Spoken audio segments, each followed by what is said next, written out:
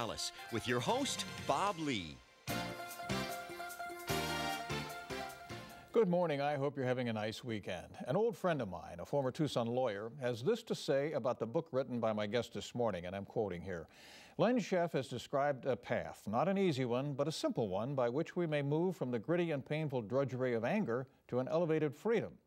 He explains how we can free ourselves from the destructive force of anger at others and at ourselves. This is a book any driven person, any lawyer, any professional, anybody should read and comprehend, and as a result become truly alive, end quote. We'll talk with Len Scheff in just a minute.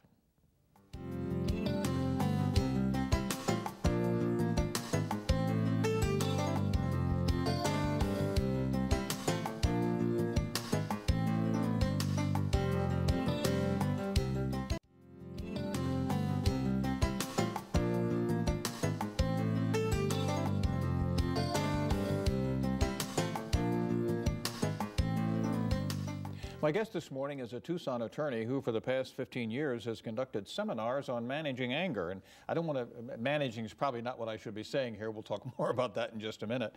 He's the author of the just published book, The Cow in the Parking Lot. Please meet Leonard Scheff. Len, thank you very much for being with us.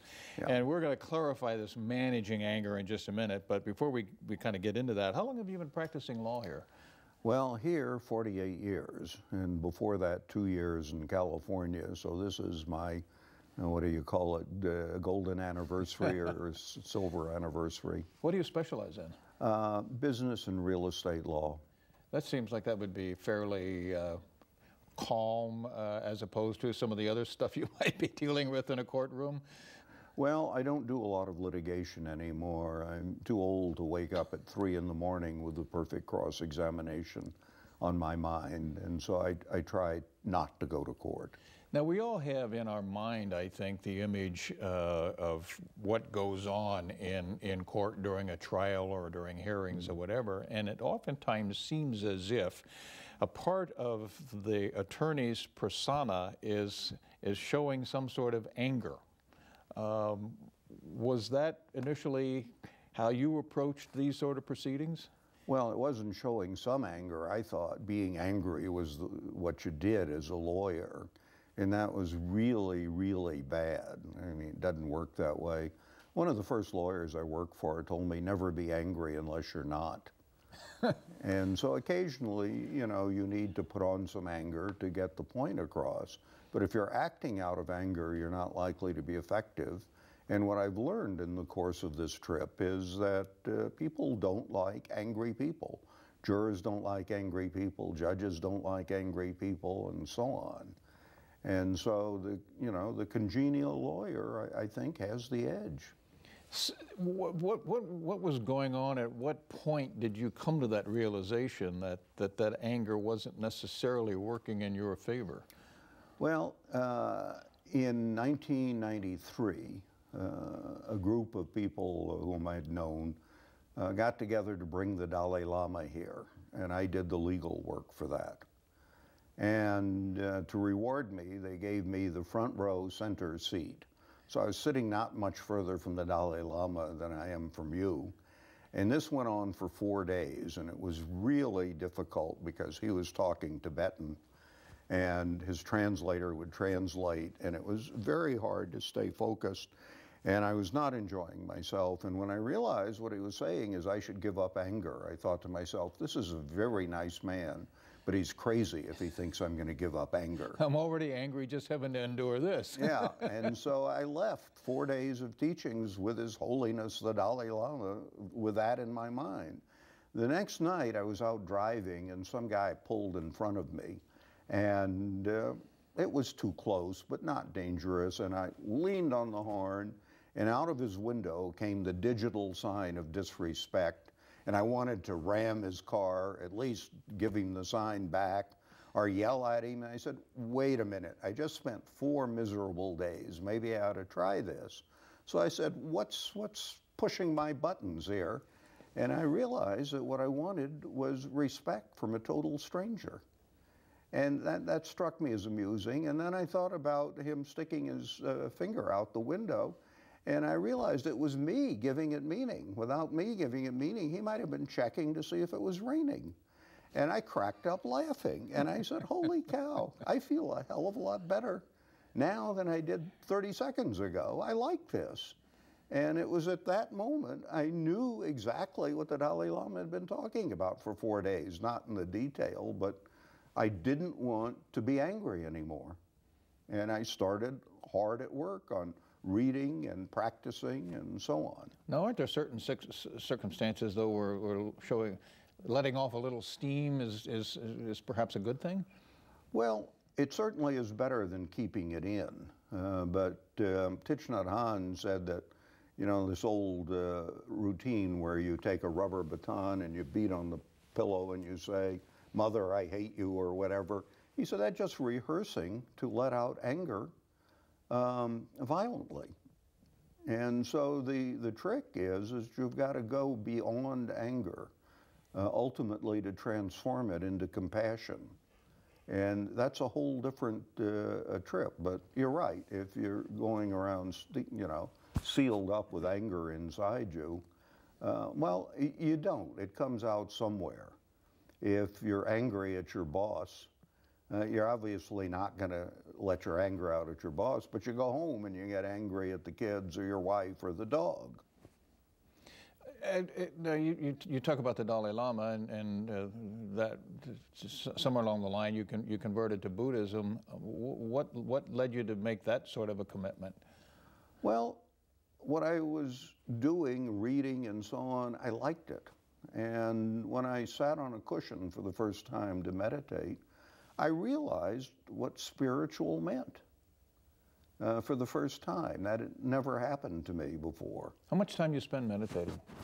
Oh, it varies. I've done like 5-day meditation retreats. I try to sit for Is that 24/7? And those retreats, how much?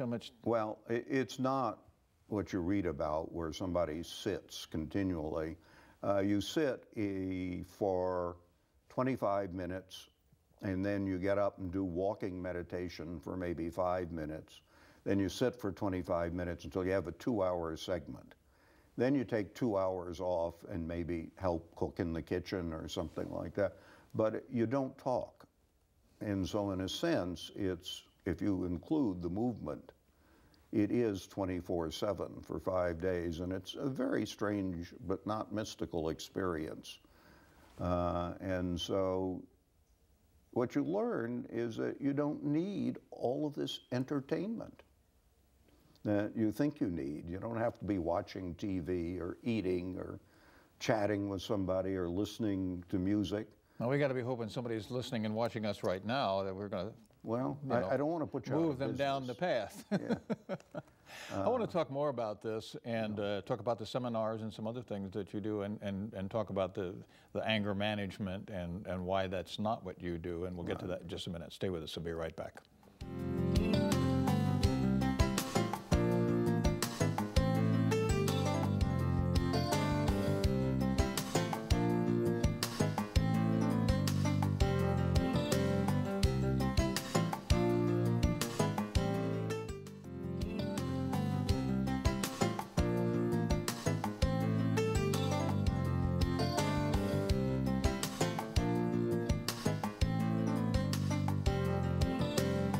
Welcome back. We're talking with Len Scheff, Tucson attorney, whose new book is called The Cow in the Parking Lot. I've used the phrase anger management in several notes. Your technique is not anger management. Talk about the two different approaches. Well, anger management is sort of a specific set of techniques. And most of it, the stuff that I've read, and I've tried to read a lot about it, there are different routines, maybe 10 or 15 steps to follow when you have an angry situation of this type and another set of that type. And I don't think anybody can remember those. And so my approach is simple. And I gave you a card with the basic principles on it. Practically, if you carry that with you when you're angry and you look at it, that's about all you need to get past that initial anger rush. The other thing in anger management is quite frequently they want you to do psychoanalysis. Why am I an angry person? And go back and see your relationship with your parents and stuff like that. My There is some approach is validity to that, though, isn't there? well, there is and there isn't, because once you know that your father made you angry, it might put you on alert that that's why you get angry at men or something. Mm-hmm. But mine is much more direct. I shouldn't say mine. Buddhism is much more direct. What is it at this moment that I want that I'm not getting? Respect from a stranger, for instance. And so the first thing that you ask yourself when you're angry is, what is my unmet demand? And that's it. That's the cause of anger. And you say there's 4, basically, general unmet demands, correct? Well, there are 4 types, yes. Yeah. And what are they? Well, the simplest one is like when I realized I wanted respect from a stranger. And that dissolves right there. It was silly. Like, you know, somebody's dividing up a muffin and they take the bigger half. And that's the kind where you realize it's just not worth being angry over. That's the second type. And then there's a type where it's entirely reasonable to be angry. Somebody has spilled a plate of spaghetti on your lap or something like that, dropped a brick on your foot. And at that point, you got to ask yourself, what is there to be gained by being angry? Especially if it was an accident. Well, it doesn't matter. We spend a lot of time, if he did it on purpose, I'm going to be angry, but if it was an accident, I'm not going to be angry. And that doesn't help you. You're not going to reform the person that dumped the plate on you on purpose. And so the question is do I want to have all of the ill effects of anger? Do I want to wake up at 3 in the morning, time after time, thinking about that SOB that dumped the plate in my lap? The answer is no. The plate's been dumped in your lap, and you can either view it as a silly incident that happened, or you can let it run you around for days, months, years. I've noticed since doing this work that there are still things that I'm angry about that might have happened to me 30 years ago. And I pull them up and work with them and try to get rid of them. And so nobody gets over being angry because anger is a normal human emotion. I've seen the Dalai Lama get angry. But the idea... But how would you know? Well, because he got red in the face and sweaty, and the tone of his voice changed. But the anger comes out of the amygdala, and it's the reptilian part of the brain, and sends this huge, strong signal, which effectively blocks out the prefrontal cortex and reasoning and analysis. And so what you're doing is you're limited to fleeing or fighting. In effect, vengeance or martyrdom.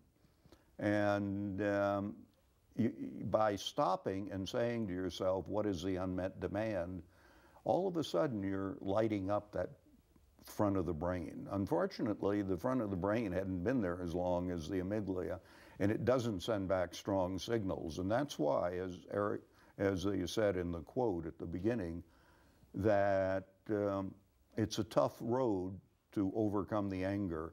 And if you're gonna do this, you have to start over and over.